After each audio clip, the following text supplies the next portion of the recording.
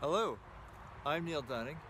I'm a member of the Brant County Woodlot Association, and we are one of the chapters of the Ontario Woodlot Association. We're in Brant County, Brantford, Haldimand, and some parts of Hamilton as well. Today I'm going to introduce you to our walk and talk with Ron Casier, and the subject is the American chestnut. So right now I'm at the woodlot that my wife and I bought in 2001.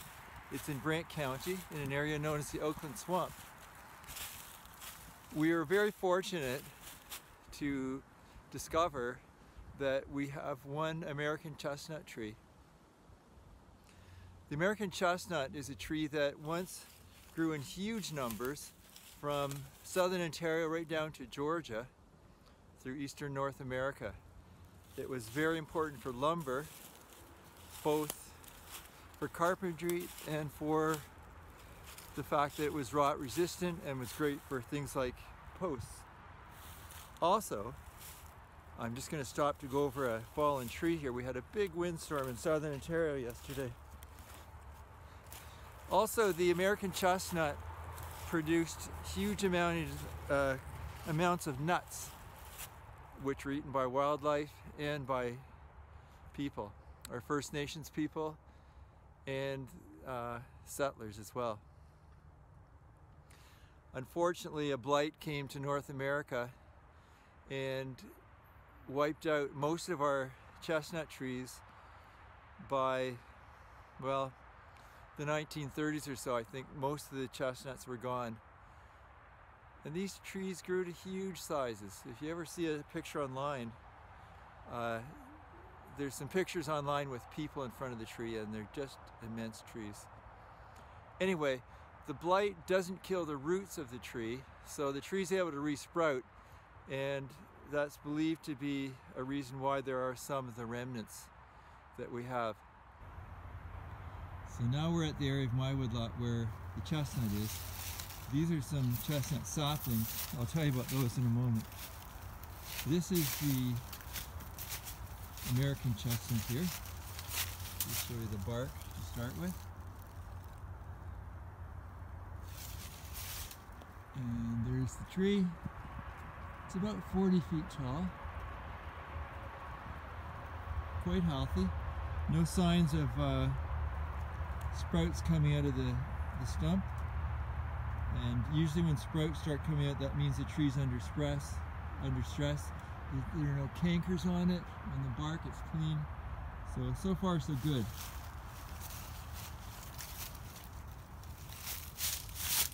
That's one of the leaves of the American chestnut. And we'll be having a closer look at the leaves later.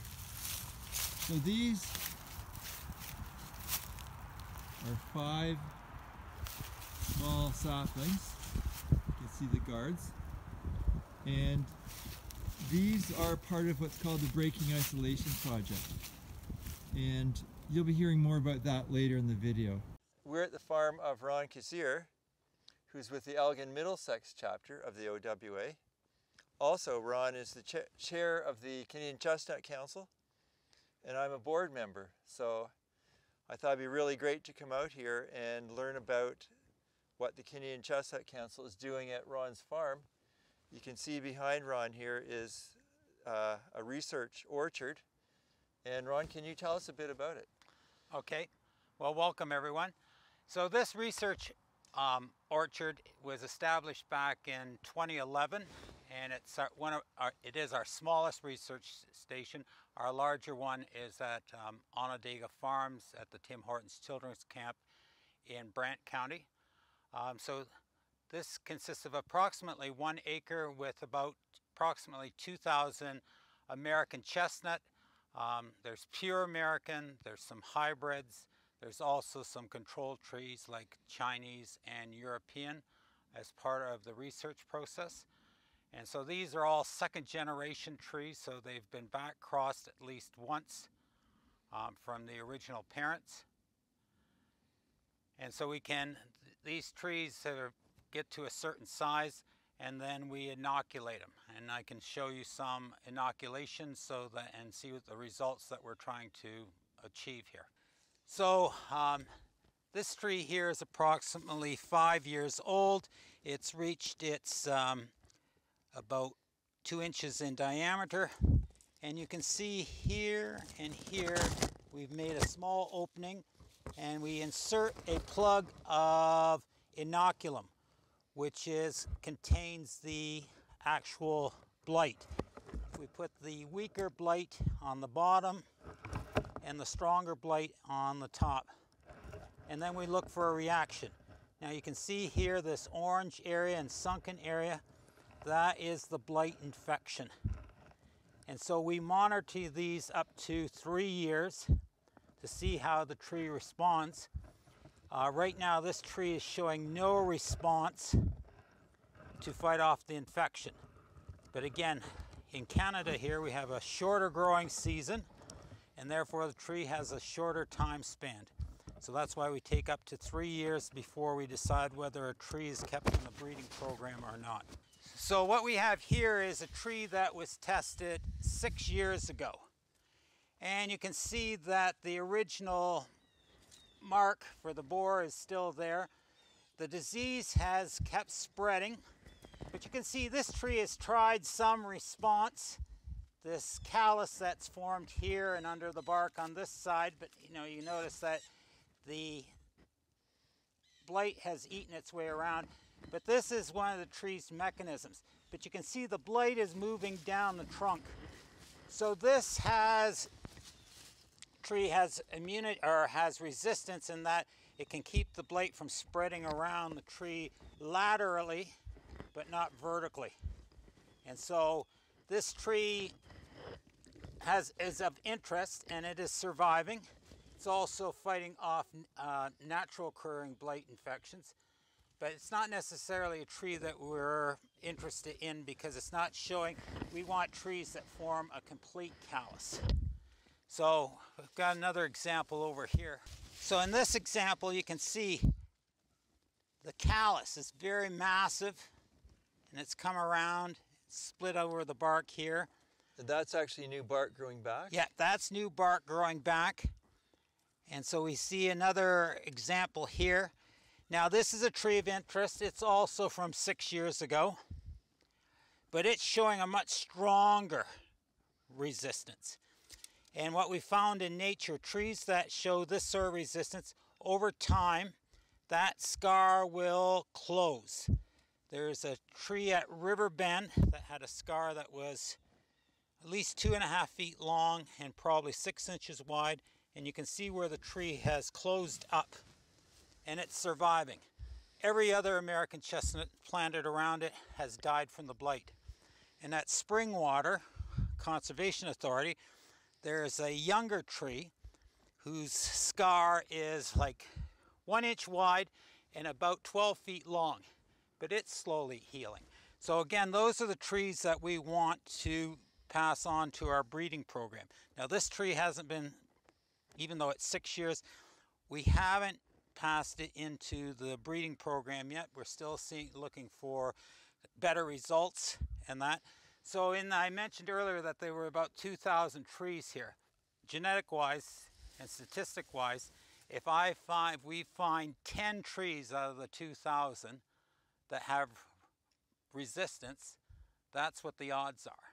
So when I established this plot, I knew that eventually I'd end up with an empty field with 10 trees. So, but we're coming along, things are, and this tree again, it's showing a natural blight or natural infection here, and again, it's healing it off. So again, this tree may prove to be, and the nice thing about this tree, you'll notice that it grows nice and straight, and it forms would form a good timber tree. And I know the blight infection here is quite ugly, and that would impact the formation of the log. But again, this tree would be crossed with another F2 to create our F3s. And back in 2020,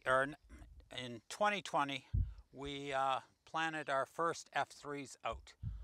And so now we've got about, we've got 3 years of F3s, and we're expecting our F3s to show a high degree of resistance, if not total resistance. So this is a time for me, Ron, as a board member, to get some education. What does F2 and F3 stand for? F2 and F3 is referring to the generation. So the original trees that we took from the original 26 families we started with, male and female, we crossed them, and that produced the first generation of crosses. So the 26 families that were chosen were wild native American chestnut that were still surviving and therefore had somehow survived blight and any possible reinfection. From back, well, blight went through here in about 1924. So they had stood the test of time. From then we get our F1s. Our F1s were grown up in research plots like this, and then they were tested with inoculum, and the survivors from those tests, the best ones that showed the most resistance, we crossed them to make the F2. So you get a nursery like this, and from this F2 we're now testing, and from the best trees in here we will produce our F3s. So are there any F3s yet?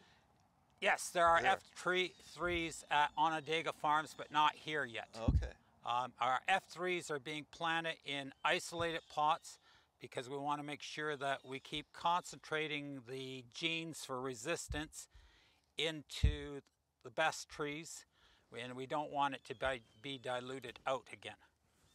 So the program is trying to concentrate.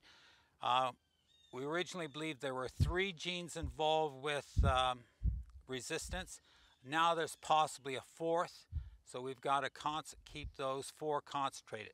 We suspect that our native trees have 1 or 2 of the resistant genes. We're just trying to bring them together into a collection of trees that will show all 4 genes, and then the blight will have been defeated. So 4 genes that will give complete resistance. Yeah. Wow. So the genes we're looking at are genes that produce this callus. There are genes that chemically resist the blight getting through the bark at all. And there's probably other resistant genes, but those are the ones that we're kind of concentrated on. But we'll also look at, the other factor we're looking at again is hypovirulence, which saved the European chestnut.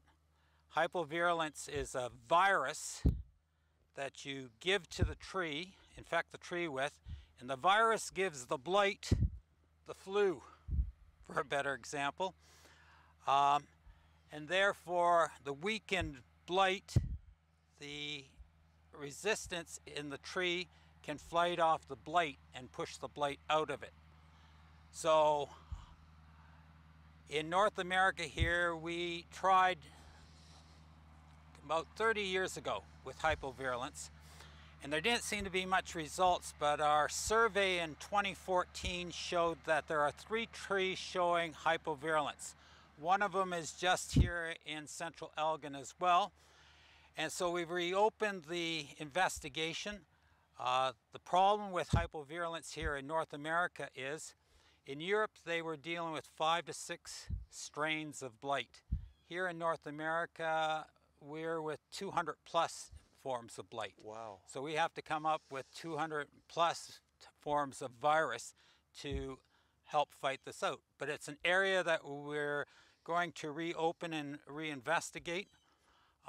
It may take some time, but it gives us it's a biocontrol on the blight. But again, it's something you put in your toolbox to help fight the blight to preserve the tree. When you inoculate these trees with blight, how many types of blight are in the inoculum? We use 2 different. We use a low virulent strain and a high virulent strain. So that's why there's 2 things, because we want to see, can we get some resistance through using just low levels of low mortality and high mortality. So it's a test here, and you can see the high mortality one here, the trees had more difficulty. Not as bad here. But again, Okay. the scientists haven't chosen this tree looking for something better because, of course, doing this program takes a lot of time and a lot of money. So here's an inoculation test that's completely failed. You can see there's the puncture, there's the puncture. Notice that the orange of the blight has spread and the tree has made no attempt, or a very minimum attempt, to survive. And so you can see this tree is now dead. Now the sucker is alive because, of course, blight will not go through the root system. So the one amazing thing about American chestnut is if the main trunk dies and there's sufficient sunlight, the root collar will send up additional branches and try to create another tree. And so you get this regeneration. So a stump can last for a long, long time. And so we find the biggest problem with this is that as the forest canopy closes in, eventually the stump gets shaded out and it can't regenerate that, and so the tree is lost. But that's actually, the regeneration ability from the stump is partly what has saved the American chestnut. Oh, most definitely. We have a number of locations here in central Elgin where there are small groupings of chestnuts that have survived that way. But in a forest situation, we've run into a thing of we need to do forest management around these older chestnuts so that they don't get shaded out, because chestnut is mid-tolerant to shade. So they won't survive under complete shade. Okay, so just show you another example here. Inoculation site, inoculation site. You can see typical sinking, but notice the heavy callousing that's formed here. And this is a much smaller girth tree, but it's making a fairly strong response, which is what we're looking for. And it has also got a number of natural infections. So again, this is a tree of interest. We have to see how long it survives now, and it may be a tree for consideration for the breeding program to be incorporated into. And see here, this tree next to it, it's gotten a natural infection and it is on its way out. In fact, it's completely dead already. I can tell, yep, it's dead. So in the research plot, Mother Nature does help us by removing trees that have no resistance. And so that helps speed up the testing. And so you'll see trees, any gaps in the planting are trees that have been removed because they have shown no resistance. These trees go right down to Georgia, don't they? Oh yeah, and the interesting thing is the recent research has shown that our trees here in Ontario have more genetic commonality with the trees in Georgia than they do with the trees in Ohio or New York, Pennsylvania, or even the ones up in the northeastern states. We're completely distinct from the Appalachia, and more research is showing that the population here is very genetically very distinct and unique, separated from its American counterparts, which has drawn more importance to preserving our genome here. So it's very set to our climate, and the neat thing about that is that we're finding that the original boundary was from basically Grand Bend to Oakville, south of that on the north shore of Lake Erie. But we now know we can grow American chestnut and produce viable nuts as far north as Sault Ste. Marie and at North Bay. So this tree will migrate northward with climate change, and it's very suited to the Canadian environment. So that's another reason why we want to preserve the tree. How did we end up with the same genome as Georgia? Probably how the tree migrated northwards. Either the Canadian tree has been isolated for much longer and has done its own mutated in its own fashion, or there's another migration route that has disappeared, like there's no intervening trees. Yeah. So, somehow the trees came up the Mississippi Valley rather than the Appalachia route. And who knows? But again, it's pure speculation. What is the maintenance on this orchard? Getting it established was probably the hardest part. In the first 3 years, I watered by hand all of these trees at least once a week, because of course the year we planted, it's the year we had a drought here in this area. So watering, part of the thing we did here is we plant it with plastic, so that helped with weed control, but it meant mowing in between here. Originally there was grass, but now with the shade it's turned to moss, but this gets mowed once a week. I do go around and spray weeds to keep it out of the plastic. Taking out dead trees, and in late June I do hand fertilize these. The other thing is you come in and destroy gypsy moths, egg casings. There's a fair bit of manual stuff. Here, because it's only an acre, it takes up a good chunk of my time. Now at Onondaga, where we've got probably closer to 15 to 20 acres, it's much more difficult to manage the areas. But yeah, there's a lot of manual work. Watering is the biggest thing. Now it's mainly keeping the weeds down, taking out other things that are trying to, because it's a little bit of a forest situation. So mulberry like moving in, dogwoods, a lot of stuff wants to grow. Oh, of course. And so you spend time getting rid of trees that aren't supposed to be in the research plot. And it's just a thing of cleaning up. And then, but otherwise, it's a labor of love. And so it's worth doing. It's if I can save the tree. Were the gypsy moths bad this year? Not this year. It was Oh, about 4 years ago, 5 years ago. They were horrendous in here. But I discovered something. Baltimore Orioles love gypsy moth. And so I encourage the Baltimore Orioles. I put out grape jelly and oranges, and it draws in the Baltimore Orioles, or Northern Orioles, I guess that's the proper term now. And they seem to, I haven't had a problem here since then. So that's one of the things. The other things that I do leave nuts on the ground, and that brings in the turkey. Turkey root around in here, and that controls the greater and lesser chestnut weevil, because one year we had weevil very badly in the seeds. They dig into the nuts. And that they dig into the nuts and ruin it. But the weevil spend their pupal stage in the ground. And so with the wild turkey coming in now, they clean up the floor, and I haven't had a weevil problem now. So that's part of that part of nature.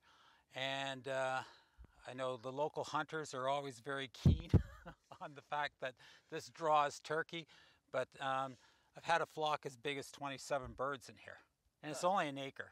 Yeah. And this year I had a grouping of probably 6 or 7, and I could hear them in here in the morning and at evening.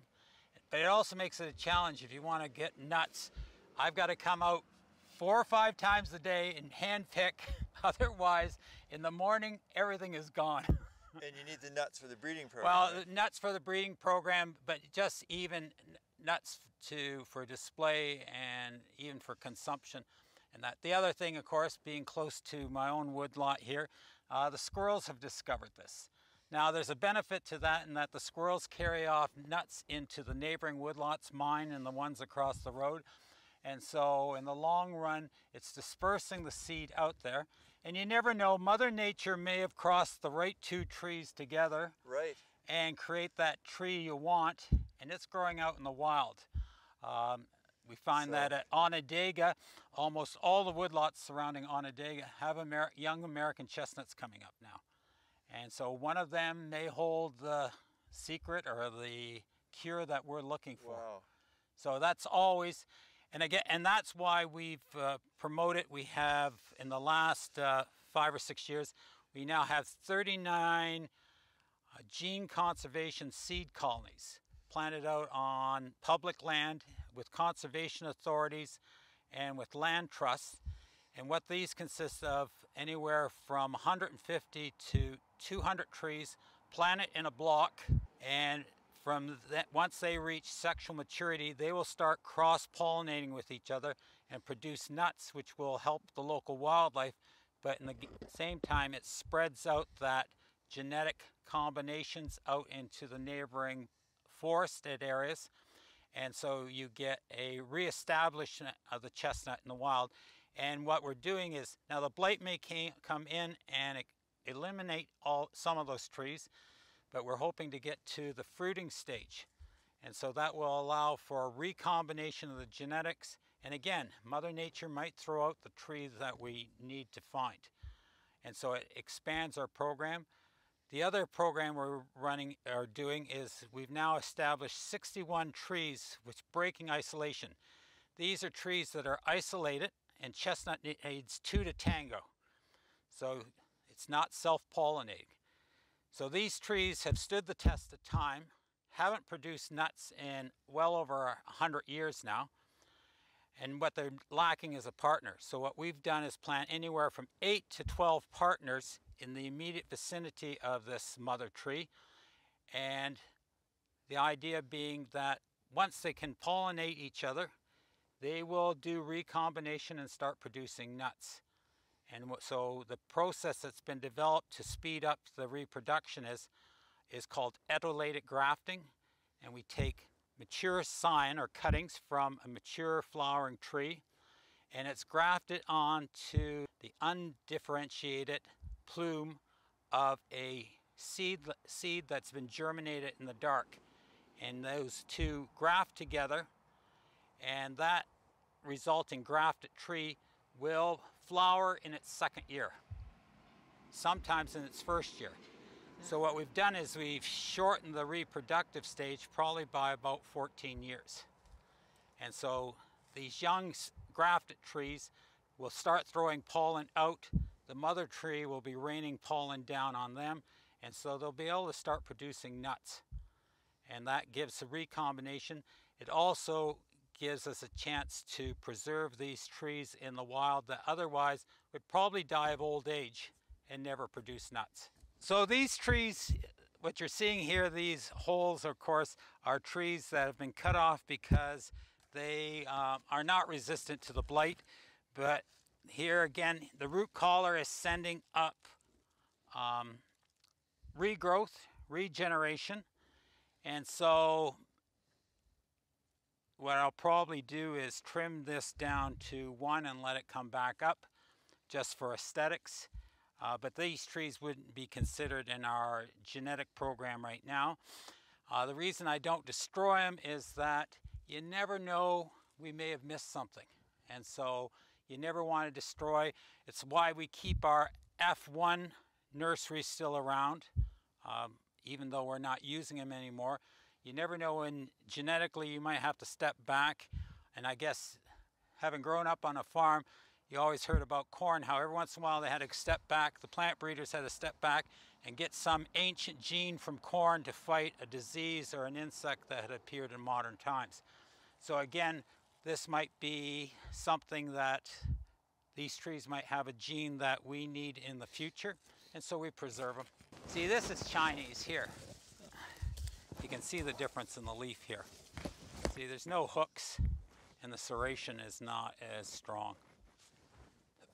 And the shape of the leaf is also different. But it's got it normally would have a high glossy shine on it. These do interbreed with the American, though, oh yes, and we do have hybrids here, and that, so you will get intermediates. The idea originally was to breed an American chestnut that was 98% American and 2% Chinese with the Chinese resistant genes, and we're still doing that, but breeding a pure American chestnut using our native resistance I think is now become our priority. This is sort of the backup plan. Although this was the original purpose was to develop as 98% pure American and using the Chinese resistance. But that was prior to us discovering that our native trees offered their own resistance. It was just too dilute for Mother Nature without help to improve upon. So for those that are looking for American chestnut, that is a typical American chestnut leaf. And like its name implies, denata refers to the fact that the chestnut has a hook. So what you want to look for is at the end here, is that hook on the serration. So that hook is what you look for. The other thing to distinguish Chinese from American, American has sort of a matte forest green, and Chinese will have a high glossy dark green. And that's one way. And of course the horse chestnut, which is not related to the American chestnut at all, has a palmate leaf. So it's got like your 5 fingers on your hand. The leaflets are spread out, and it's toxic, so don't eat it. So Ron, I see there's these are the seed pods on the ground. Yep, those are burrs. And in them would be the chestnut fruit. Yep. And I understand that back in pioneer days, the chestnut was so abundant that people would collect wagon loads of these to eat. Oh yes, there's lots of stories of the early chestnut was a big economic driver. The chestnuts were sold at the local market. Guy I know in the west end of the county, he tells the story that he collected chestnuts off his dad's farm before the blight went through and sold them at the London market, and that paid for his degree at the University of Western Ontario. Wow. And also whatever was left over, they would let their hogs run through at the end of the season. And of course your hogs that were fed on chestnut picked up a distinct taste, and the Chicago market at one point would give a 50 cents per pound premium for hogs that were raised on chestnut because the ham had a very distinct taste. And of course chestnuts ground into flour, which is gluten-free. And so chestnuts were a big economy, or part of the economy. The other important factor was chestnut wood. In 50 years you can grow a tree large enough to be logged and lumbered. And chestnut was the IKEA wood. It was used in everything from cradle to grave, and that's the name it was given. Your cradle would be made of chestnut, so would your coffin. It was used in all sorts of construction of houses and barns because it was very rot resistant, actually better than cedar, and very long lasting. On farms it was used for split rail fences, for fence posts, telegraph, telephone, and even hydro poles were at one point using American chestnut. And of course railroad ties for train tracks didn't require any creosote.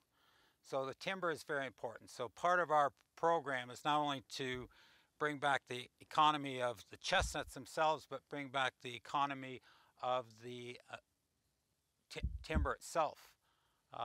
Local guide, they're trying to preserve a historic church in the west end of the county here, and he was telling me how the interior of the church is all made of chestnut, including the pews. So it draws an interest there in trying to preserve that.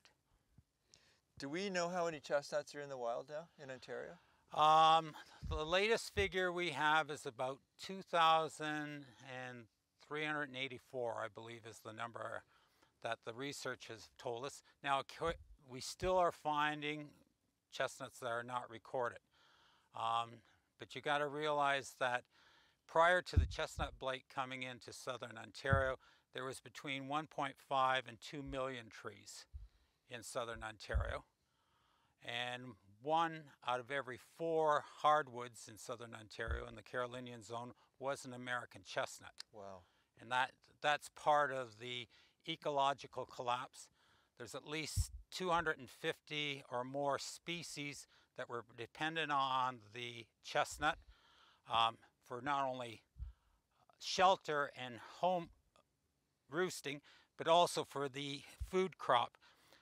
Chestnut is the only nut tree that produces a crop every year. Hickories, oak, walnuts have odd years where they don't produce. In some cases, it'll be 2 or 3 years between. So wildlife could depend on the chestnut.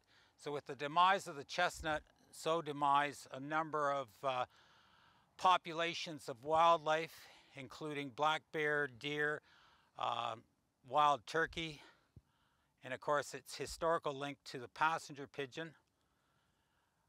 But there was other relationships. Songbirds relied on it for nesting, and therefore when the songbird population fell, so did things like the goshawk. Its decline is tied to the American chestnut. So it's a very important tree ecologically as well. And that's part of our role, is to try to restore the ecological, economic, and also the cultural role that it once played in North America here. Well, Ron, thanks for having us out today. It's been really educational and interesting. Well, it's my pleasure, and if anyone wants to know anything more about the Canadian Chestnut Council, our website is Canadian Chestnut Council, all one word, .ca. That's great. Thank you. Thank you for coming out.